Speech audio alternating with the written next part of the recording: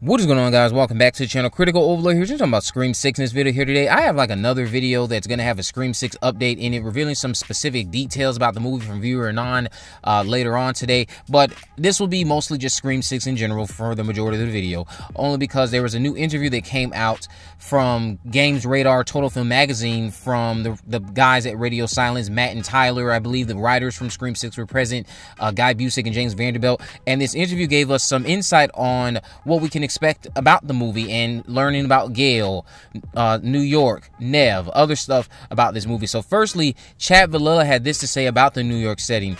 He said that the city is definitely a feature within the world of Scream, within the world of Scream 6. We really wanted to embrace it, but not in a touristy way, in a way that is a lived-in city. Like, this is a city that has been around for years and years, and there's millions of people around. So like I was saying in a video I posted yesterday, they have a chance to really build suspense by amplifying feelings of isolation during certain kill sequences, especially if only a select few people and the cops that are around show any kind of care about what's happening since Ghostface is running wild. Like I mentioned with that teaser, the overhead aerial shots of the city, the establishing shots of the city definitely give you a vibe that this is a big setting and these are a select few people we're focusing on in a sea of millions of people that are all concerned with their own lives. So when you have those type of shots, it really can set into the mindset of a viewer that isolated feeling, which will only enhance your moments where you are building suspense and tension when Ghostface is trying to take these people out one by one, and it seems like no one cares besides the cops, and again, just themselves and the people who are also caught up in this mess with them. It makes those sequences a lot more terrifying because you're so fearful for their life and their survival, as a result of some other camera work that's been established, like those aerial shots and seeing how busy and hectic the city is. So that was a nice comment there from them. They also made it a fact to say this about the Woodsboro survivors. This is from Matt at this point, Matt Benelli. He said this is very much a direct sequel, so it's the characters dealing with what they had to go through in the last movie. That's a big part of this one. It really pushes this story forward. That's a good bit to know because the sequel to the original Scream and previous entries in general have made it a point to illustrate how the events shaped who the characters are right now. So I can't wait to see that. We already know that we have something to expect from Jenna Ortega and what she will be doing as Tara Carpenter, because Matt continued on in the interview to say we will learn more about Tara, so just again confirming what Jenna has stated before praising Jenna's talent and how she knocked it out of the park apparently in Scream 6. Those are his words, not mine. Gillette had this to say about Ghostface being in New York. He said, I think we can say that because of the setting, this Ghostface, there just has to be a level of brazenness to set a movie in a city with people around. There has to be a level of confidence and brutality to make that character believable in that setting, and he's terrifying. But there was a real opportunity to use the setting and these set pieces to make him scary in a different way. But the teaser is one of many fun set pieces that are in this movie. So the subway that we saw in the teaser isn't the only fun set piece I guess we're going to get to see Ghostface stalking people with, or how they're going to utilize many set pieces to have Ghostface stalking individuals in the city. I mean, that goes without saying. One of the other fun places that people are expecting to see play out in this movie is this bathroom sequence that was revealed via a crew member over the last few months. Villella had this to say also when asked about Neve's absence, making them worried, as it was phrased to them before the question was answered. They said, I wouldn't say worried, but we are massive fans of Neve Campbell and what Sidney Prescott is in the Scream universe, which is clear as day in that last movie. Everything we did on 5 was because we were fans of hers for years and years and years in the Scream legacy. So I think that worried is not the right word. We played the hand we were dealt, and we're very, very proud of the movie that we made and the way that the entire cast bonded and came together on this new one, and creating that thing and keeping that family element alive was very important to us.